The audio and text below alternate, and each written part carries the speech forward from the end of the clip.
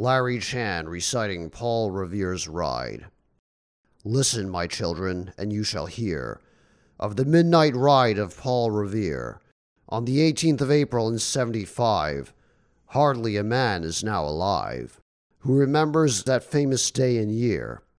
He said to his friend, if the British march by land or sea from the town tonight, hang a lantern aloft in the belfry arch of the North Church Tower as a signal light, one if by land and two if by sea, and I on the opposite shore will be, ready to ride and spread the alarm through every Middlesex village and farm, for the country folk to be up and to arm.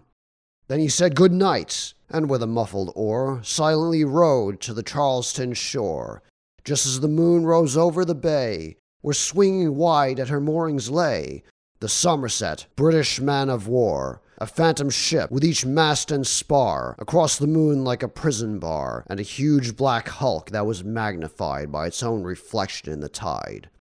Meanwhile his friend through alley and street wanders and watches with eager ears, till in the silence around him he hears the muster of men at the barrack door, the sound of arms and the tramp of feet, and the measured tread of the grenadiers marching down to their boats on the shore. Then he climbed to the ladder of the church, up the wooden stairs, with a stealthy tread, to the belfry chamber overhead, and startled the pigeons from their perch.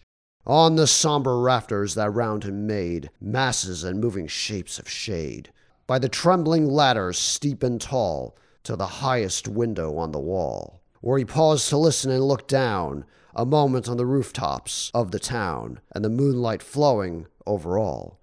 Beneath in the churchyard lay the dead, in their night encampment on the hill, wrapped in silence so deep and still that he could hear, like a sentinel's tread, the watchful night wind as it went, creeping along from tent to tent, and seeming to whisper, all is well. A moment only he feels the spell of the place and the hour, and the secret dread of the lonely belfry and the dead, for suddenly all his thoughts are bent on a shadowy something far away, where the river widens to meet the bay, a line of black that bends and floats on the rising tide like a bridge of boats. Meanwhile, impatient to mount and ride, booted and spurred with a heavy stride, on the opposite shore walked Paul Revere. Now he patted his horse's side, now he gazed on the landscape far and near, then impetuous stamped the earth, and turned and tightened his saddle girth. But mostly he watched with eager search the belfry tower of the old North Church, as it rose above the graves on the hill, lonely and spectral and somber and still. And lo, as he looks on the belfry's height, a glimmer and then a gleam of light.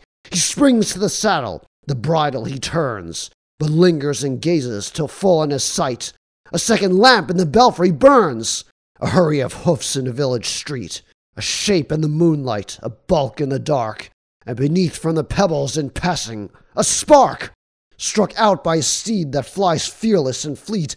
That was all, and yet, through the gloom and the light, the fate of a nation was riding that night, and the spark struck out by that steed in his flight kindled the land into flame with its heat.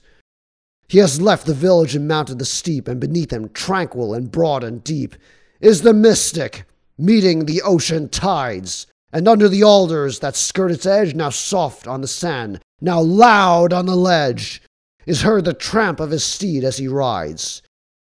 It was 12 by the village clock when he crossed the bridge into Medford town. He heard the crowing of the cock and the barking of the farmer's dog, and felt the damp of the river fog that rises when the sun goes down. It was 1 by the village clock when he galloped into Lexington. He saw the gilded weathercock swim in the moonlight as he passed, and the meeting-house windows, blank and bare, gaze at him with a spectral glare, as if they already stood aghast at the bloody work they would look upon.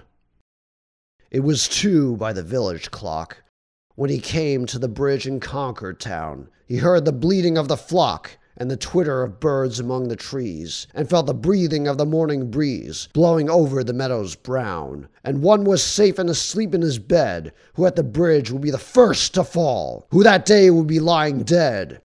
pierced by a British musket ball. You know the rest. In the books you have read, how the British regulars fired and fled, how the farmers gave them ball for ball from behind each fence and farmyard wall, chasing the redcoats down the lane, then crossing the fields to emerge again, under the trees at the turn of the road, and only pausing to fire and load. So through the night rode Paul Revere, and so through the night went his cry of alarm to every Middlesex village and farm, a cry of defiance and not of fear, a voice in the darkness, a knock on the door, and a word that shall echo forevermore. For born on that night wind of the past, through all our history to the last, in the hour of darkness and peril and need, the people will awaken and listen to hear the hurrying hoofbeats of that steed and the midnight message of Paul Revere.